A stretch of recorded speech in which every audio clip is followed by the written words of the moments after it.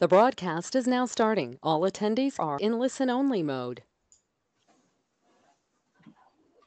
Good morning, good afternoon, good evening for all. Welcome to our section in our mega event of IFMA and FMCC on World FM Day 2015, 17. Today we are having the presentation of FM standard hit the international stage. Live from United Kingdom and Sydney, Stan Mitchell, Dave Wilson, and Stephen Ballesty. This is this is logistics for this presentation. The polls will be used in the webinar, questions, and at the end of the presentation, and we will have a quick survey and the conclusion of the webinar. This webinar is recorded and will be available online in FMCC website. This is the vision for the FMCC. The FMCC is a consulting group for IFMA and our mission statement. We can help in ask expert, online education research, and find a consultant and locate a speaker. Our sponsors, a good sponsor in ESNS, and Greg Moore and their team, and service sponsors GFMA and ECR. This is a World FM Day that started yesterday, and I started presentation in this afternoon in our timeline. This World FM Day have a present for our virtual concert for FMCC Consultant Council. We will have more than 38 sections in these 3 days, the mega sections. This we can see all the speakers that we have in this time, and for all the world people that are making these presentations. In the beginning for today, we have Stan Mitchell, CEO of the Key Facilities Management International, and chair of ISO TC 267 facility management standard. David Wilson, IFMA fellow, its owner Effective Facilities Limited. It's almost ISO TC 267, a UK nominated expert. And Stephen Ballesty is a director and head of advisory and reader at Lefton Book Now. He's always ISO TC 267 Australian nominated expert.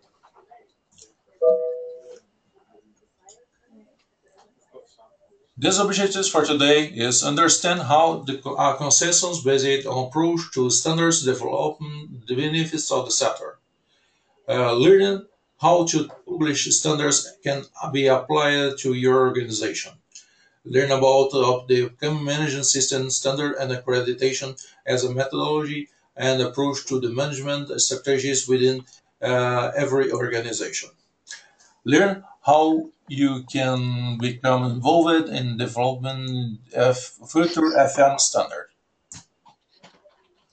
The agenda today is an overview of the ISO TC group, the facilities management, review published standards so far, and review ISO 41001 DAS facilities management system records with guidance for use, and how to get involved on this. Now, Let's start the presentation. I passed for Levine.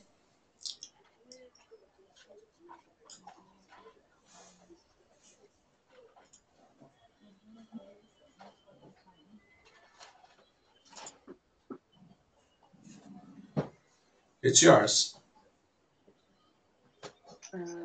Just a moment, everyone.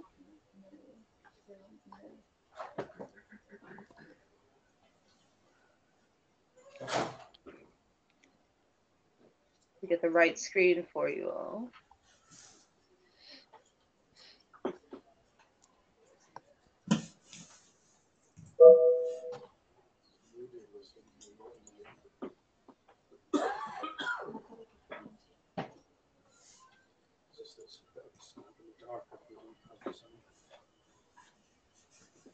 Thanks everyone for being here. We're going to start the presentation with Stan Mitchell this morning and this evening. Okay, thank you, Levine. Navern. I would like to thank the IFMA FM Consultants Council for the kind invitation to Dave, Stephen and myself in order to bring you all up to date with what's happening around the ISO standards. What we are going to do is run through where we have come from, where we are and where we're going. So that those of you listening to the webinar are fully informed, and also we will be advising you how you can get involved. So to start at the beginning, the ISO Technical Committee was established, as it says on that slide, in 2011. And it was established on the back of the good work that had been done in Europe in terms of the European standards, and you'll hear a little bit more about those later on in this presentation. For some people involved in the FM world, which tends to be a very busy, active world that we all live in, you might ask the question, why do we bother to try and create international FM standards? For many, many years now, a lot of us have commented about facilities management and its lack of recognition as a strategic professional discipline. And for many of us who had those comments and thoughts over the years, we decided to try and do something about it. You have organisations like IFMA and others around the world who try to create standards and knowledge and information. But in order to try and get the recognition, A, worldwide, and B, across the C-suite in organisations and governments across the world, the neutral body that has the respect and the kudos in terms of international standards tends to be the ISO organization. So back in 2011, we decided the time was right to try and elevate the good work that had been done in Europe and build on it and make sure that it would work for the rest of the international community. So we kicked that off using the first two international European standards and elevated them up to ISO level. And as we'll explain in a moment, that is a quite lengthy and robust process that we have to go through. So the purpose of creating ISO international standards in FM is to raise the bar, to raise the profile, and most importantly, to make sure that there is a consensus amongst ourselves in terms of the language we use, the approach that we take, etc. So, as this slide indicates, it's around the introduction of general requirements for facilities management in terms of organizational strategies. Our aim is to try and articulate some of those requirements in order to improve and efficient and effective management regime and teams that work for us, and also to provide guidance so that those emerging markets can learn from the mistakes and the successes in other markets that are maybe perhaps further down that journey, and hopefully accelerate and leapfrog their development in terms of effective and efficient facilities management for their own organisations or the clients that they work for. So how do we go about that? As you can see from the bottom of this slide, the ISO organisation itself has 165 national standards bodies within different countries, and that numbers continues to grow.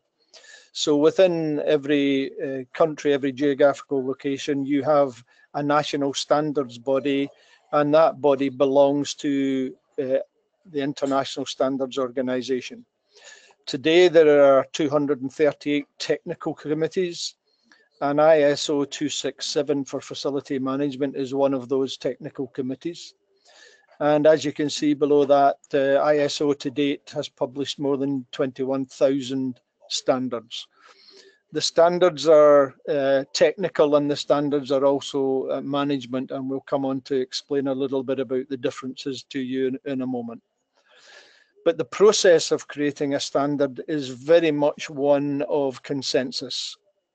The reality is, and in the facility management world, I think we've all experienced that, whether it's within organizations or whether it's across geographical locations, we all have a different version of the truth as to what it is and how it should be done. So ISO standards is all about bringing those different perceptions and views on FM together so that we can try and learn from each other, but come to that consensus that we can all say this is what FM is and this is how we take it forward.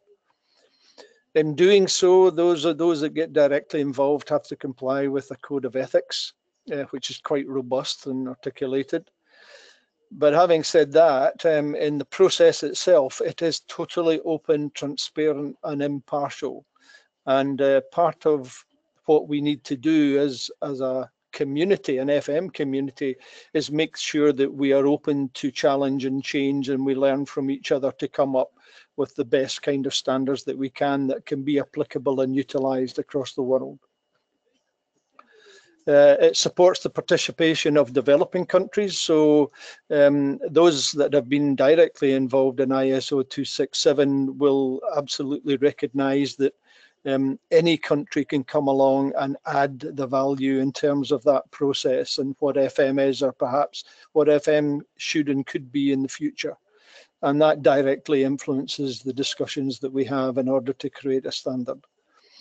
And at the end of the day, it's about the production of coherent, effective and relevant standards that can be widely accepted, recognised and utilised across the world. This slide gives you a view on the current state of ISO 267. And the column on the left with the blue indicator is the participating members, and there are 25 countries at the moment.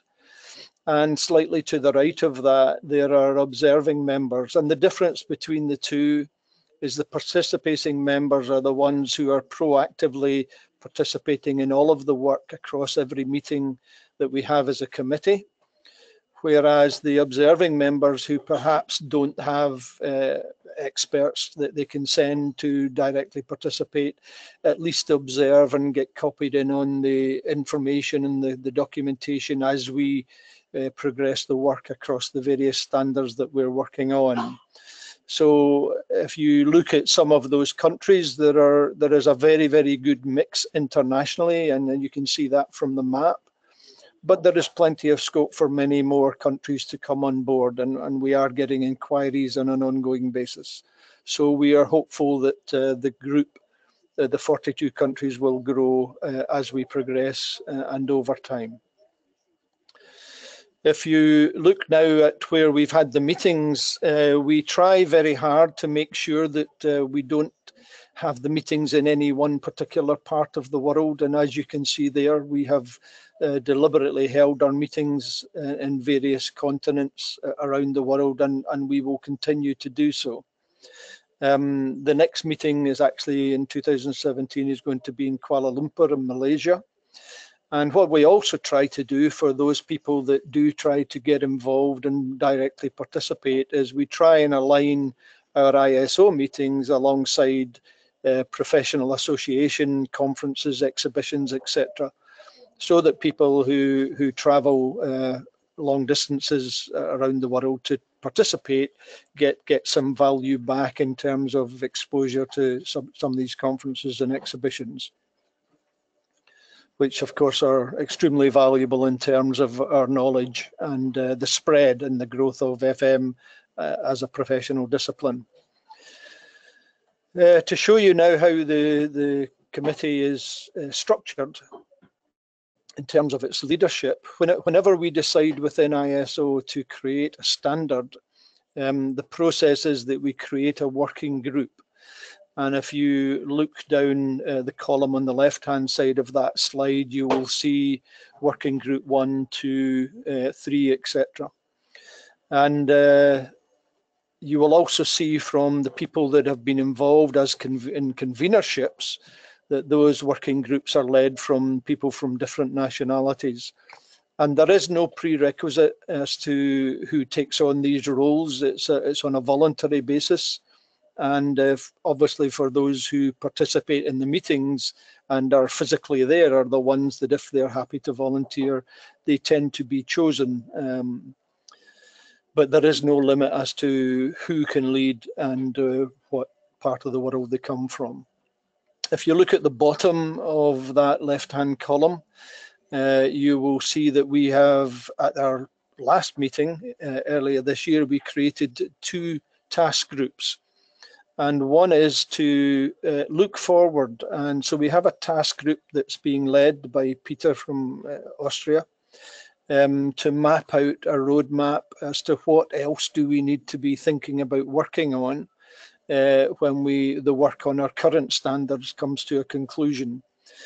So Peter and a small group who have volunteered, and participation in that group along with the next group, by the way, is open to anybody who's interested and wants to assist us in where we're taking our work on your behalf. The second group that we have created is led by Stephen Ballesty, who you'll hear from in a moment. And it is about how do we better communicate what we're doing. This opportunity is a fantastic opportunity for us to reach out to a much wider community. But we're very now cognizant of the fact that we need to have a proper strategy in place so that we can tell the rest of you in the FM world what we're doing, why we're doing it, what stage we're at, and what we're thinking about doing next. So that is work in progress that we hope to have be launching some aspects of that before the end of this year. On the right hand side of that table, you can also see that as a technical committee, we reach out to other technical committees who perhaps are undertaking work in areas that FM might have an interest in or touch on, to make sure that we collaborate, that we encourage comment and critique back to us from these other technical committees. And the people's names that are there are the people who volunteered to act as that liaison between our own technical committee and these other ones. And at the bottom of that column, you can also see that we reach out to other interested parties such as Euro FM and Global FM, as well as the ETUC, which is a European trade union organisation who has a considerable interest in the progress of the services sector across Europe.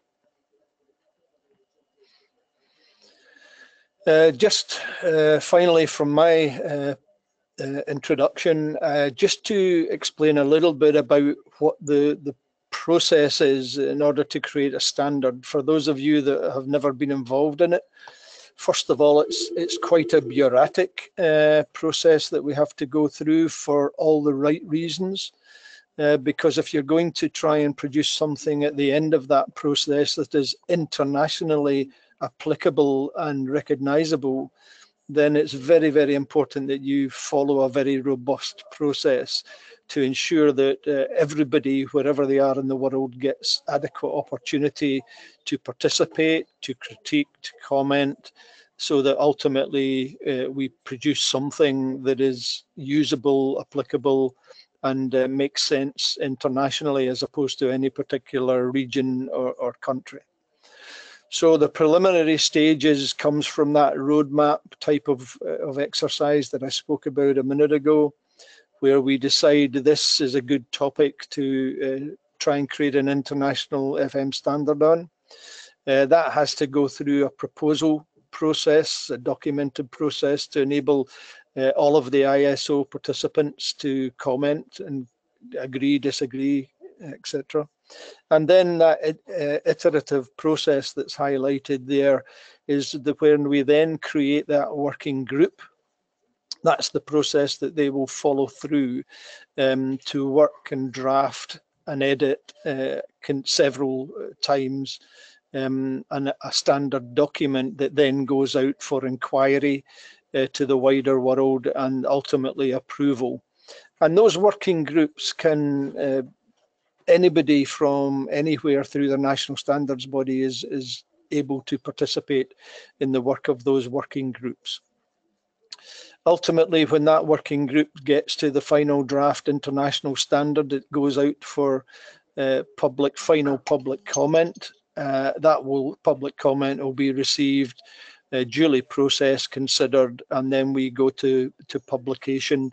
And typically what then happens is when it leaves us as a committee, it goes into ISO and they do their own editorial. They also do translations, etc. And then suddenly it will become an international standard available to anybody and everybody around the world. So ultimately that is our objective in terms of trying to give ourselves as an FM community some of the tools that will assist us in what we do, but also to elevate to the outside world and those not directly involved in FM to have a better understanding that we are applying professional standards in terms of what we do and how we do it as a community and as a discipline. So I'm now going to hand over to Dave Wilson, who's going to take you on the journey about the beginning and how far we've come up to 2017. So, okay, thank you, Stan. So we're going to talk through, as Stan says, what we've done so far, and this slide gives you three things that have, two of them have happened this year, one of them is going to happen this year, which are the first three parts of the standard. And I'll talk about each of them in due course. But we have three elements here: a vocabulary document, a document on strategic sourcing, and then what is known as a technical report, that's ISO 41013, on the concepts and the benefits of facilities management. So quite an interesting starting place as a foundation to where we are going to work towards. So if we talk about ISO 41011, which is the vocabulary, and it's, of course, vocabulary is not the most exciting thing to start with, but it's a logical place to start because we can't reach agreement about things like concepts and things like methodologies if we don't all share the same terminology to begin with. So a lot of work was put into this because all these terms have got to be not only translatable into a variety of languages, as Stan said, but have also got to be conceptually understood by people. And it's been interesting that we've come up, as I'm going to expand on, at least one term, which is, I think, new to the industry.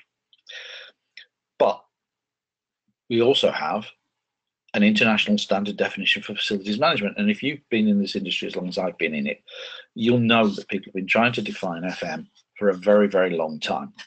And we now have the end, I hope, of that discussion, because we have defined collectively over a period of 2 years facilities management as being an organizational function which integrates people, place, and process within the built environment with the purpose of improving the quality of life of people and the productivity of the core business. Now, those are some really important concepts for us, not just as individuals, but as a profession and an industry, because it's about establishing our place in the world.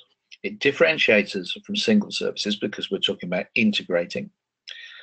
It's very specifically about the built environment, and it's about doing two outputs for people which are really important: so quality of life and productivity. And those last two things are something I think which clearly distinguishes facilities management from asset management, which is largely about financial outputs. So I really hope that the world will adopt with gusto that definition. The new concept that we've introduced is a demand organization, and that's quite a complex process that we went through. If you come from a European or a North American background and you're used to outsourcing, we quite often talked about clients and contractors and suppliers and so on.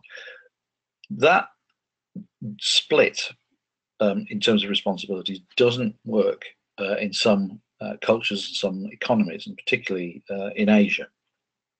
So what we came up with was to try to distinguish a demand organization, which is something which has a need, in this case for support services, and the authority to incur costs to meet that need. And that concept actually really proved really useful, because it fundamentally underpins almost everything that's going to follow in the rest of the standards that we're going to talk about. So it seems a bit artificial, but actually it describes an activity and a relationship which could be within an organization or between two organizations, and hopefully that is going to be really useful for people.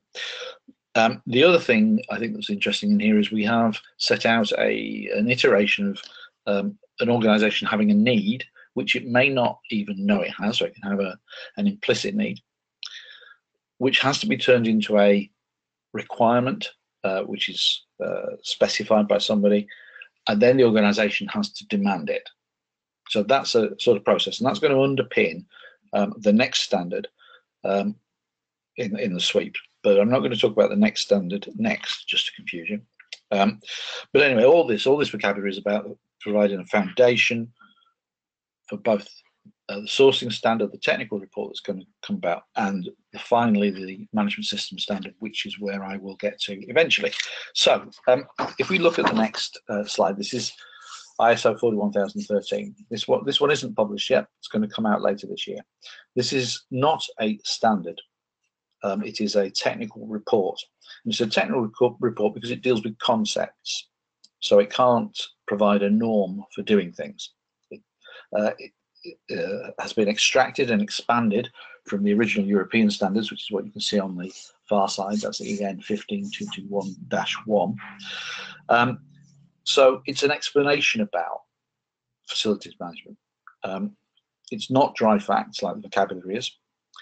It's to help people who are new to this, and that can be people moving into facility management as a career. It can be organizational leaders who don't understand what facility management might do for them. It can be companies who want to move into being facilities management companies rather than just perhaps a single service provider. So it gives them a conceptual basis and a conceptual explanation about what FM is, how it got to where it is, how important processes are to all this, and what the benefits of doing FM are. And I think it's a really, really useful tool for people who are coming to facilities management for the first time. So that's just a very quick overview of that technical report, which obviously, because of its technical nature, is a little complex to go into today.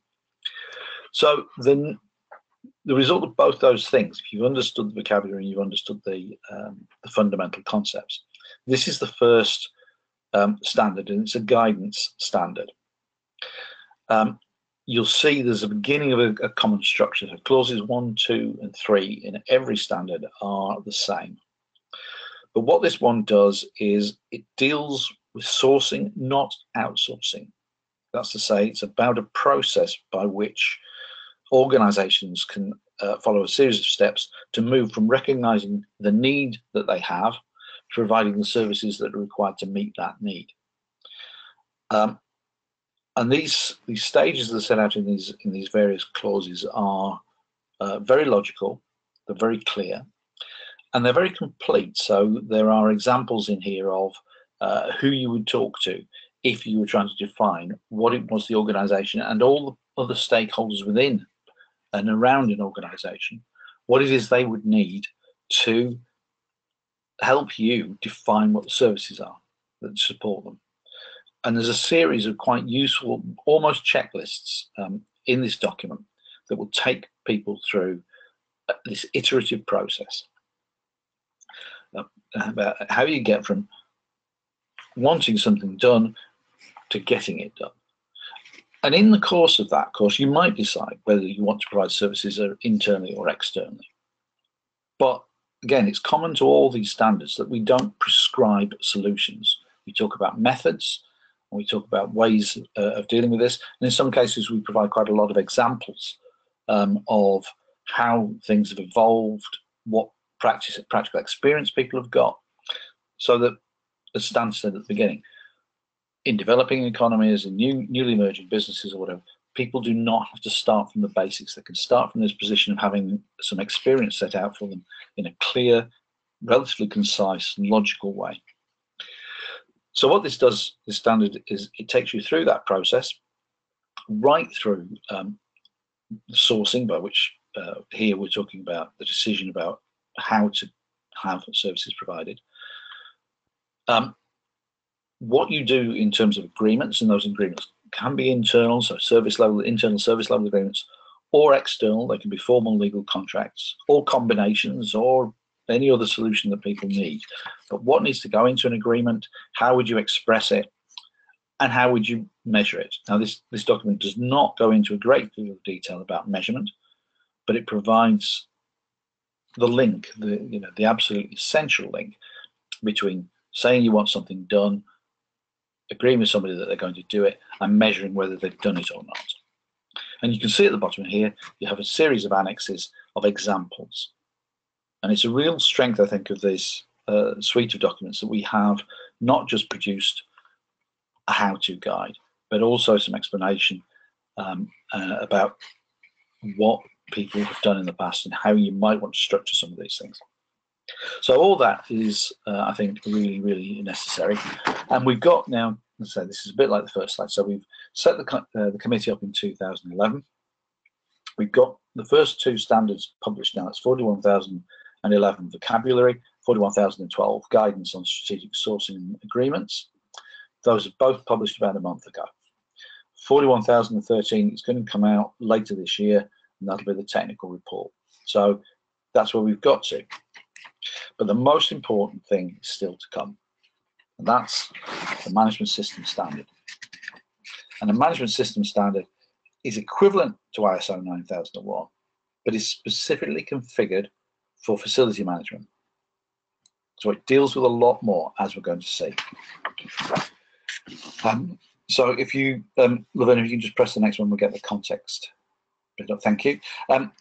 So there are 7 parts to the core of this document, and each of these consists of a requirements section. This is the things that you are required to do if you want to comply with the standard. Because it's like 9001, this is going to be an accreditable standard, and it will be the first accreditable standard for FM. And so the requirement is that you do certain things, but those things are processes. They're not, as I said, they're not prescriptive activities. And there is an annex for every single one of those that says, here's the process that you might want to go through in order to comply with the requirement. And the vital thing for us in facilities management is that this starts from the point of the context of the organization. And it starts to look at things strategically from the beginning. So for all the people who think that facilities management has lacked strategic clout in the past, this standard, if you adopt it, is going to give you exactly that power and that presence in the workplace and support the organizations that you serve. So we start with the external and internal issues. This says we have this concept of interested parties. Most English speakers would use stakeholders, but again, in terms of translation, so on, stakeholders doesn't necessarily translate particularly well in some other languages. So interested parties, what we said. And it's just a process. And we go through to the next stage. Thank you. That process has got to be delivered by leaders. So we talk about what does leadership mean in the context of a facilities management organisation. To some extent, not prescriptive again, to some extent, what skills are required and what do you do? So how do you translate the context of the organisation into a policy? When you've got a policy, how do you communicate it? How do you make sure that you've got the right people, the right skill set to do it?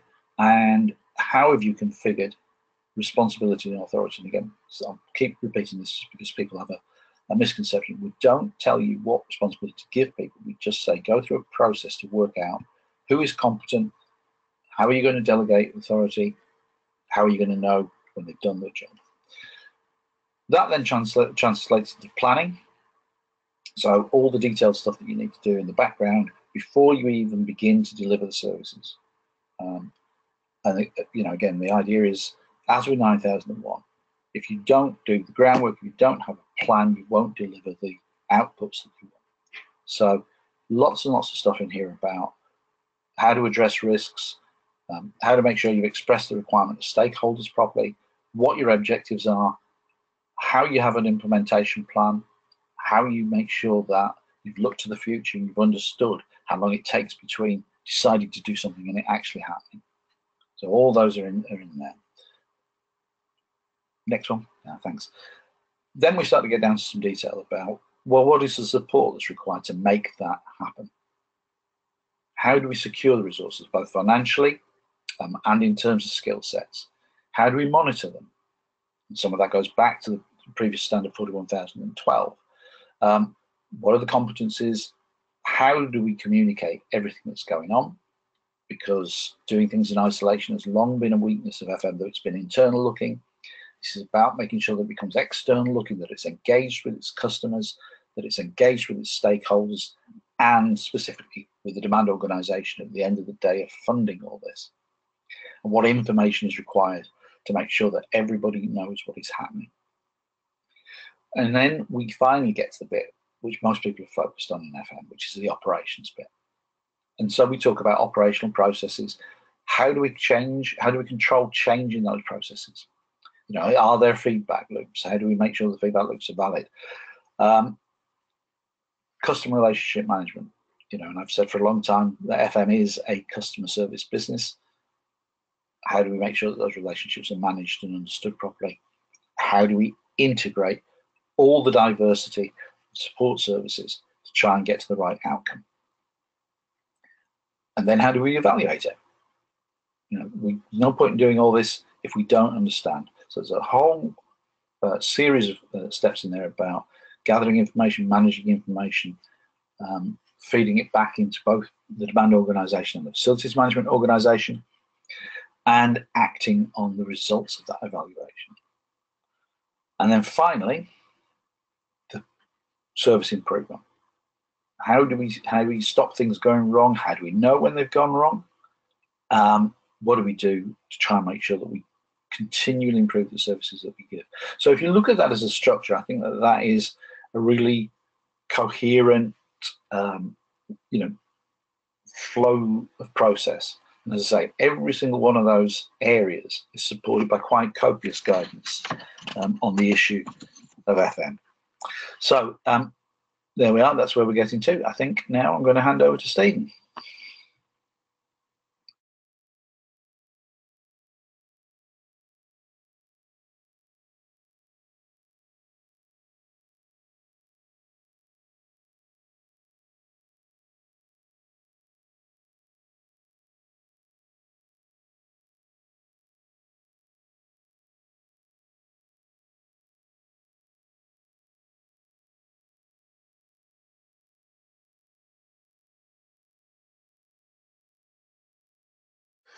Sorry about that, everyone. I touched the screen and it went away. So, Laverne, where are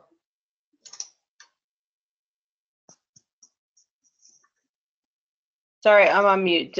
Which slide did you? Yeah. Sorry. Yeah. Technical difficulties. Okay, so how to participate? Well, as you've heard from my fellow presenters, Stan and Dave, this has been one hell of a effort over several years of teamwork. 25 participating countries, 17 observing. That's 42 in all. But at the end of the day, it's you, those who are in FM, who are our greatest ambassadors and advocates. And certainly, in my experience, the strongest ambassadors you can have are those who have the most to gain, equally, those who have the most to lose. The stakes are high when it comes to an ISO standard like this. So next slide, Laverne. Thank you.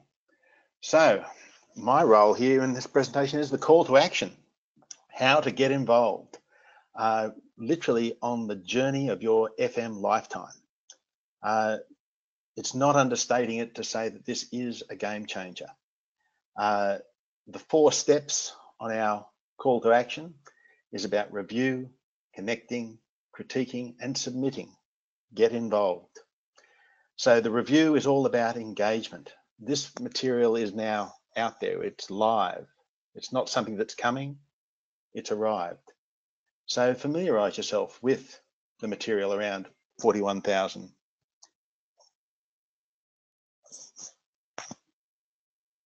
I am not on mute.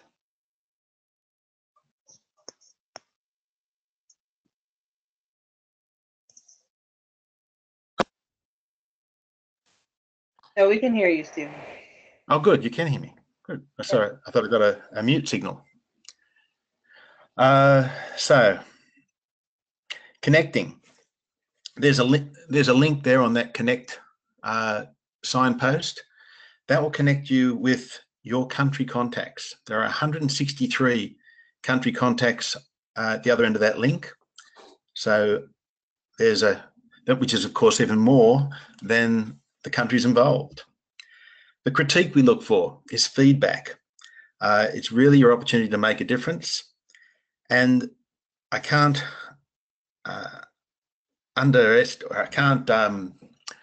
underestimate the importance of getting as much feedback as possible. And the best way to get your feedback in the system is to provide not only what you like and what you don't like about the material, but also give creative feedback or constructive feedback in such a way that the committee will not only know what you would like changed or what you like about it, but why. Reasoning is very important to the ISO process. This comes back through your national standards bodies. And ultimately, the reward of this process for you as a profession and an FM industry worldwide will be a robust, relevant, and long-lasting standard. Next slide, please, Laverne.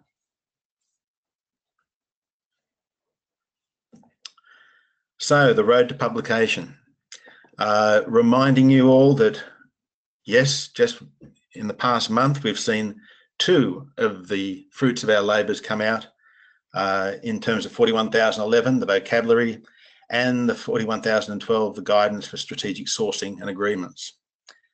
And that will be closely followed by 41,013 for scope, key concepts and benefits. But now it really gets interesting, as I think Dave said, as we move into the work of Working Group 3, which is charged with producing a management system standard with guidance. This will be our 41,001. The national standards bodies, these are the groups that at your national level are recognised. Yes, you can engage through industry bodies and indeed promote the existence of 41,000 suite of standards to your industry bodies, both FM and non-FM alike. There are many allied bodies out there, but ultimately the feedback that we seek comes back through your national standards body. Your countries of origin in terms of your national standards bodies will have what are known as mirror committees. This is your voice in the ISO process. So feedback to ultimately to ISO TC 267 is of critical importance. We outlined the program before. This is all happening real time. And the value of a management system standard, as Dave was saying, will be the ability to be audited and ultimately accredited, the ability to accredit organisations. This provides FM with tremendous credibility, something we've never had or are likely to get again. That's why I talk about it as being the journey of your FM lifetime. Next slide, please, Laverne. Stan mentioned that this year we've established 2 new task groups. The first one, the FM roadmap, is really looking at the way through the complexity of FM and how to use the ISO 41000 suite of international standards. But also, what next? Where to? How do we continue to challenge not just FM, but also those who are the ultimate consumers of the service? And then there's the communication strategy, the task group that I've been charged with. This task group is currently drawing from volunteers from Australia, Korea, the Netherlands, UK, and the US. So making for a truly international range of thought, but there is always room for more. So I see that group broadening. Simplistically, the task group is charged with 3 roles or 3 objectives. Firstly, to promote awareness and the adoption of 41000. There's no point in having a standard if we don't engage with it and adopt it. How do we do this? That's the second objective, through consistent messaging and multiple outreaches and modes of communication, through the media, through conferences, through publications, through getting people to talk about 41000. And the third objective is to facilitate greater collaboration, not just within the FM world, but between ISO TC 267 and other ISO standards which are related to FM. It's going to be a massive outreach program. Next slide, please, Laverne. So, Oscar Wilde, he was talking about the success is a science. If you have the conditions, you get the result. I think what he was trying to say is that there's value in a system, and the ISO 41000 suite of standards will provide our profession with an unprecedented opportunity to get that result. So perhaps if Oscar Wilde was really asking a question, he'd be asking, what will your contribution be to a more productive, sustainable and livable built environment for all? You need to see the value in having a standard, but having it and using it. So think of ways that your organisation can support this effort, and feed back to the people on this call and to your national standards bodies, your local FM industry associations and allied bodies. That's the challenge, ladies and gentlemen, to get involved.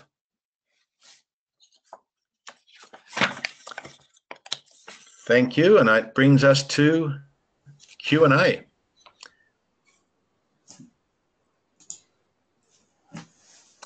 Okay. Please, we will ask in the questions inside the chat, and then we can pass for the presenters. I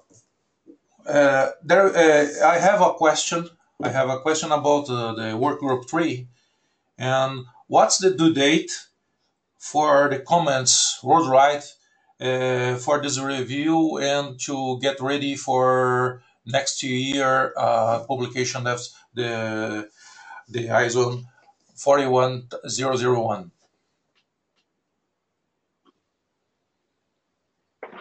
So this is Laverne Deckard. I work for IFMA, and if anyone has any questions, they can certainly contact me at ifmastandards@ifma.org.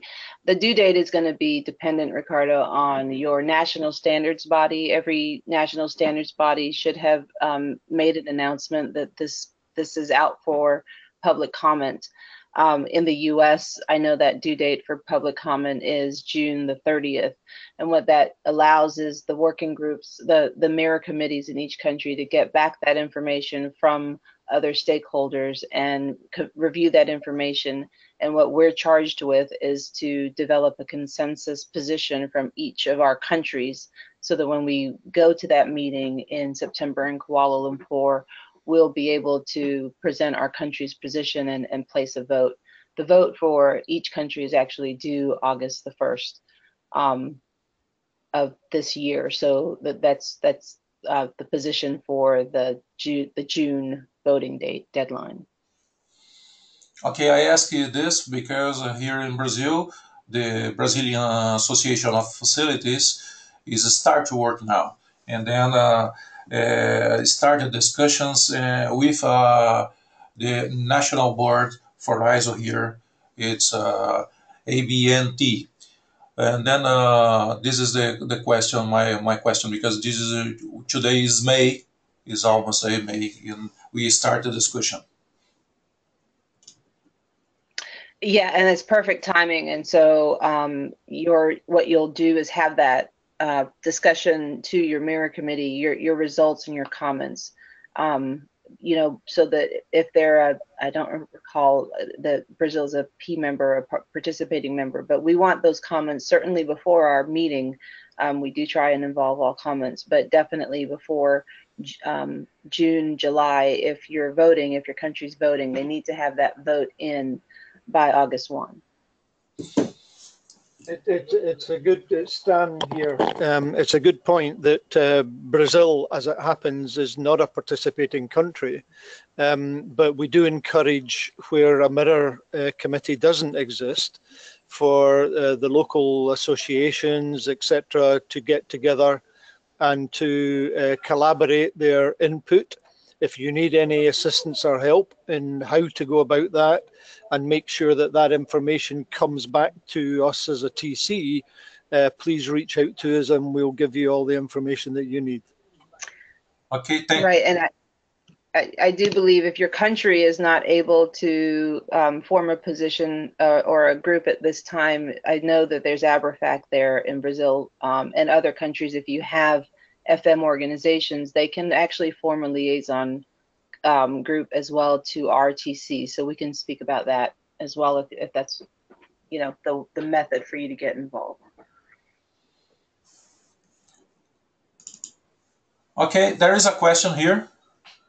Is it just possible to volunteer through the minor committees even for the communication strategy? It's Clara from Spain. Yes, and Stan again, in terms of the task groups, if that's what the question is referring to, we are more than happy in welcoming anybody who wants to try and participate in that process. We have, in the initial period of pulling that together, already identified the need to get some people involved who potentially can translate to the local language. And we've already identified people that are going to assist the group in terms of Spanish and French. But we're more than happy if other people would like to support us in that regard to get in touch with us, and we'll link them into the communication task group.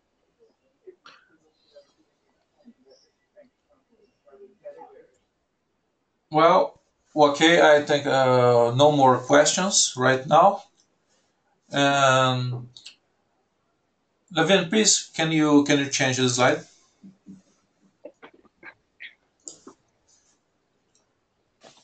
Sorry, I gave you back the presenter role if you want to move your slide there. Sorry, I could have changed it though. Okay, no problem.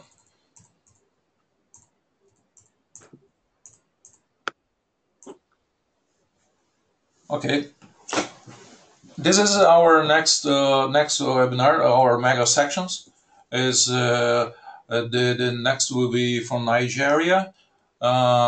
Is terrorism is our FM plan, and the next will be risks factors, our changing world, and is the other in Germany and Canada, making more effective business case through C-suite, and others that we can check in our program in our site.